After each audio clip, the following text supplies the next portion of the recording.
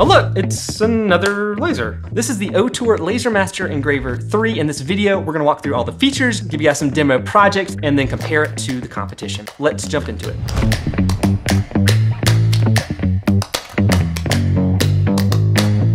All right, welcome back to the shop. My name is Brandon, and I'm excited to talk about the Ortur Laser Master 3 with you guys. And there have just been a ton of laser companies that are out there, and it seems like they were all pretty much copying one design, and then they were selling it, and there was like a gold rush because people were buying it. And the best that I could tell, they were copying the original Ortur Laser Master design. And since that, Ortur has improved their design after iteration and iteration. They had the Ortur Laser Master Engraver 2 Pro, which I've also done a review of. They have their Alfaro line, which is like the cheaper version of these units, both the 1 and the 2, which I've also done a review on. And now we are at number 3. And I can definitely say number 3 is the nicest of the machines from Ortur that I have reviewed. And just from the initial looks of it, you can tell this is a much more robust machine. They're using custom extrusions for their rails. Everything is powder coated, and just overall, the fit and the finish of the machine feels really nice. Also, everything feels pretty tight, so there's no wobble whatsoever when you're moving this machine around, which is good because with their stepper motors and drivers, the max speed on this machine is 20,000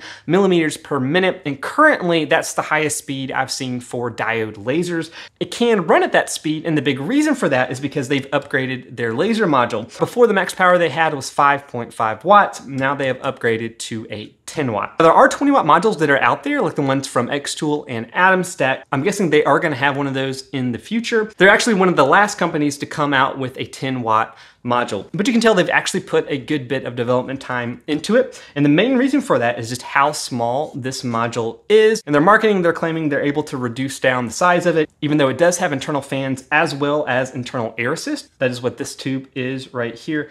And to give you some comparison, this is the 10 watt unit from xTool. So this is a good bit bigger, as well as a good bit heavier. Now, the cooling on this one is probably going to be better, but having a smaller laser module means that you can run this at those high speeds, and you're gonna get a lot less vibrations and a lot less shaking as a result. And for the most part, it's about the same size as their 5.5 watt modules. And like with most things with Ortur, these things are interchangeable. So you can just do a screw here on the side, you can pull the thing out, and then it just slides on this rail on the back. Another nice upgrade to this module, and you just saw it, is the air assist. So this is actually integrated into the module itself. There's a port on the top that you can hook up a compressor to.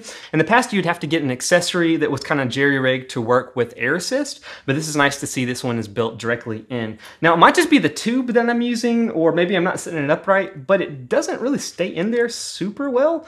You can definitely push it down, but it doesn't really lock in as well. But with all the testing I've done, I haven't run into an issue using this guy as of yet. Now, you will have to purchase a compressor, and those have gotten pretty cheap on Amazon, and then you're good to go. Some other quick features for you. The overall work area of this machine is 400 by 400 millimeters, which is pretty much standard across the board. There are accessories you can get that is going to extend the machine for the rails, as well as a cover for the machine, and even a Z-axis that is a lot easier to move up and down, even though this one's actually pretty easy. Another nice feature on the laser module is they have this little guy right here, and this is how you focus. So you just drop this over your material, drop this down, get it where it needs to go, lock it in, and then that just flips right back up. Well, xTool also has a feature like that. It just comes from the side and it flips down. And that's always been one of my favorite things about the xTool unit. It's just how easy they are to focus. You don't have to worry about little focus blocks that you put underneath that you have to keep track of. Everything's built in. And it's great that Ortur is using that as well. On the safety side of things, it's got pretty much any of the standard features you've seen. They have the normal gyroscope, so if this tilts or if this moves,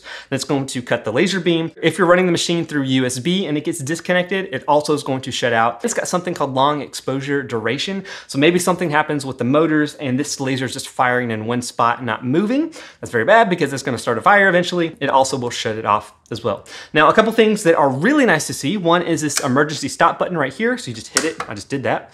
And you twist it, pops back up. That kills the connection real fast. So if something's happening really crazy, you can stop the machine quick. And another nice feature, especially if you're in a setting where you have other people that you don't want turning on this machine without supervision, maybe you have kids and you're in your garage, like me, is they have this key lock. So you actually have to turn this to the left and then it's ready to go. So you can actually turn it back, lock it, take the key out, and then even if you hit the start button, which is this guy right there, it's just gonna turn red and it's not gonna turn on.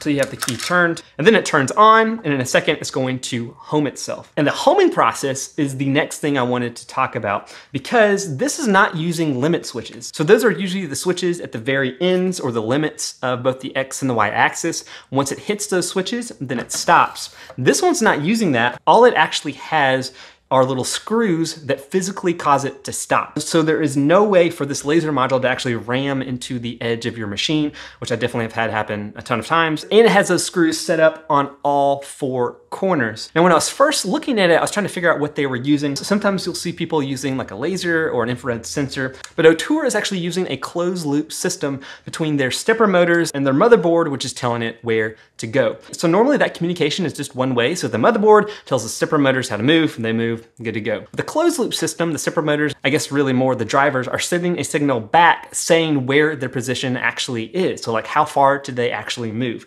So because of that, when this hits the edge, the motherboard's still sending the signal to move, but the drivers and the motors are saying, hey, we can't go anymore, so we must be at the end. What's nice about that is it's pretty much foolproof.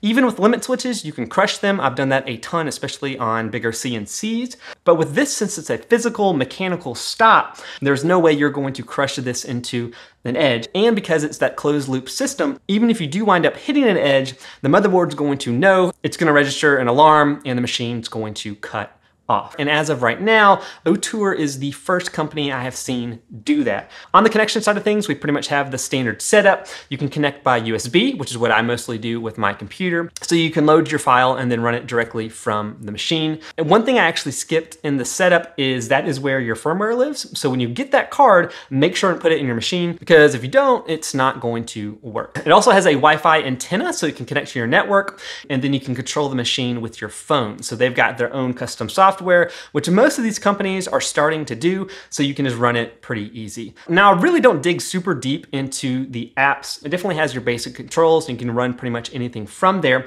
I always like to connect mine by computer so I can run it through Lightburn, and that is so I can do my test files. So let's actually jump into that right now. Again, as we're going through these, if you guys want to download these files for yourself so you can test out your machine and figure out the best settings, there is a link down in the description.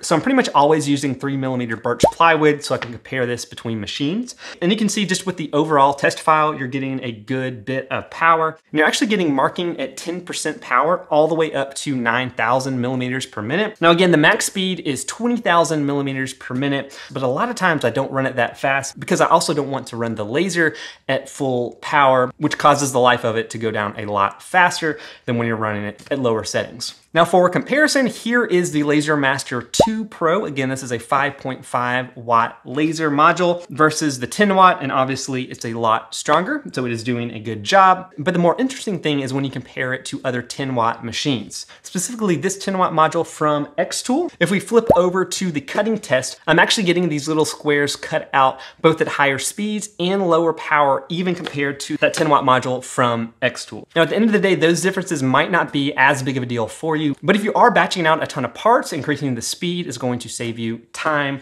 And since you can run it at lower power, you're also going to get a longer life for the overall machine. They do have a rotary as an accessory, and they do a really nice job of making it pretty much plug and play. I don't have the rotary here, but there is a switch on the back that changes the Y motor from just like your standard gantry setup, which is what we have right here, to a rotary. So then it's going to spin the rotary versus moving this in the Y direction. And that switch in the back is super easy, plus the plug to connect it. On the assembly side of things, really easy to put together. This is a great quality of life improvement over their previous machines. You're really only talking about 8 screws to get this thing put together, and I was pretty much up and running in less than 30 minutes. Now, in addition to those test files, I did just run a couple pictures so you can see it. So to continue along with the Star Wars theme, this is for the upcoming Andor show, and the resolution is pretty much on par with any of the other machines that are out there. Again, if you want to get a full list of all the things this can engrave and cut, you can definitely check them out out on their website. And one really nice thing that they have provided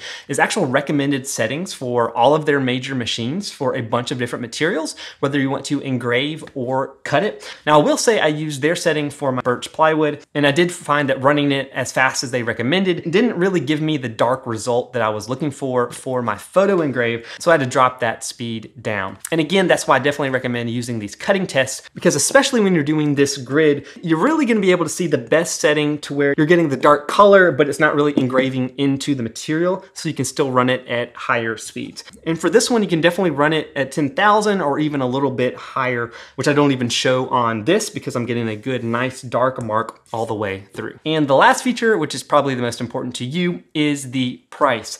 Currently in the US, this is priced right at 700 bucks. And that's compared to the xTool D1, the 10-watt version, also 700 bucks. So when you're looking at these machines, you're pretty much comparing them exactly to each other. Now, if you're gonna ask me my recommendation between the two, it's complicated. I probably would lean a little bit towards Ortur just because I was finding the laser module had better performance in terms of cutting power. The xTool machine I still feel like has a little bit nicer build quality, but this one is definitely no slouch. I really do like the additional safety features, especially this key that this one provides. But the problem comes if you want to upgrade this to a 20-watt laser module, which is currently the most powerful configuration for a diode laser that I've seen. Ortur, again, does not provide that, but with xTool, you could actually upgrade your module in the future. I have no doubt that Ortur will eventually come out with one, but in terms of the upgrade cycles these companies seem to be on, Ortur is usually on the later side of things versus xTool, AtomStack, and even Niji. But if 10 watts is all you need, this is definitely a great machine to pick up. Now, if you want to learn about the other companies that are out there and the machines that could be a potential for you, I actually broke down a ton of them in this video, and we're gonna jump into that right now. Until next time, go make or break something in your shop. See you guys.